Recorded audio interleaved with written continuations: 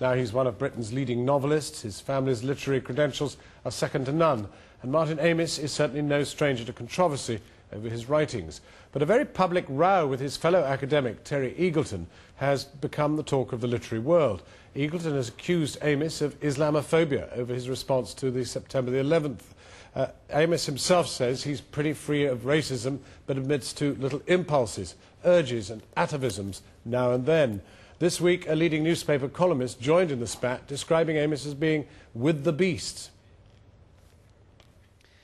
That second plane looked eagerly alive and galvanised with malice and wholly alien. Its glint was the world flash of a coming future. Martin Amis was writing about September the 11th in the days that followed it. At intervals, he's been writing about it ever since. Now it's embroiled him in one of the nastiest literary punch-ups for many years. The attack came from his colleague at Manchester University, the Marxist literary critic Terry Eagleton, in a preface to a new edition of his book Ideology.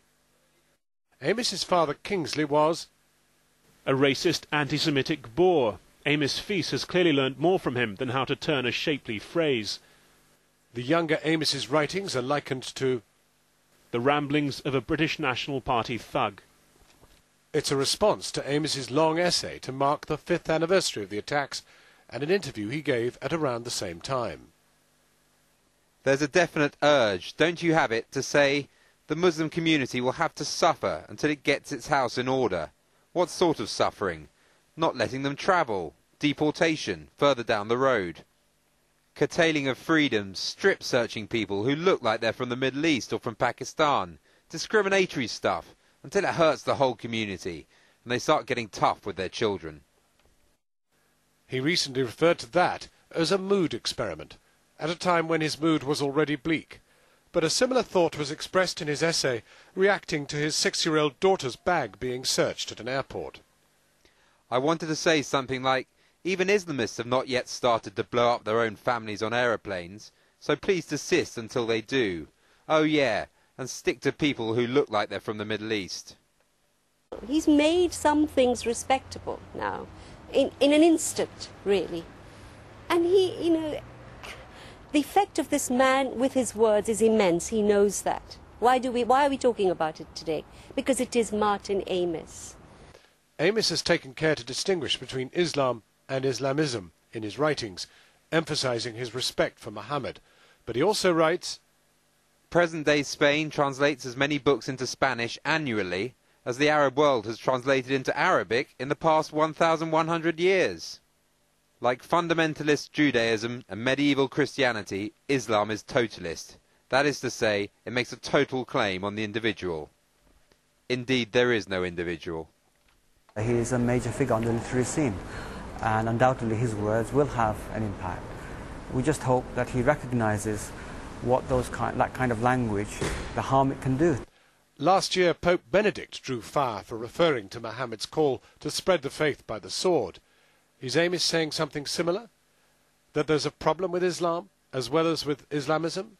And is it racist to say so?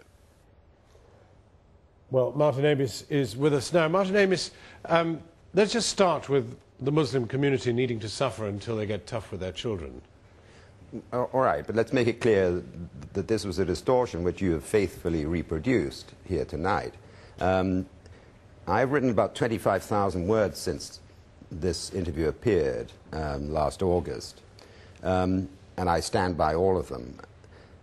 In the interview that has been taken up 14 months ago, I said I had a definite urge after the foiled plot the August before last to blow up 10 airliners.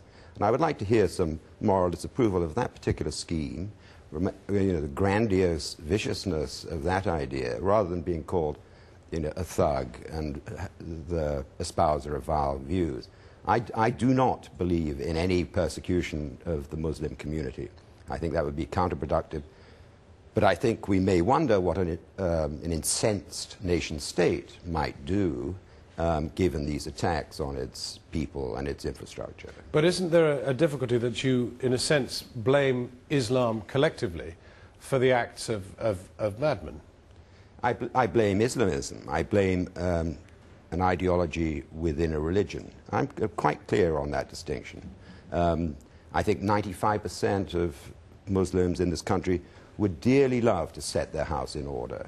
And we do suspect that there is some disorder, do we not, when people caress the thoughts of destroying 3,000 people on airplanes when they set a bomb for the Tiger nightclub on Ladies' Night. But you're not separating extremists when you say, for example, even Islamists have not yet started to blow up their own families on airplanes, so please desist until they do.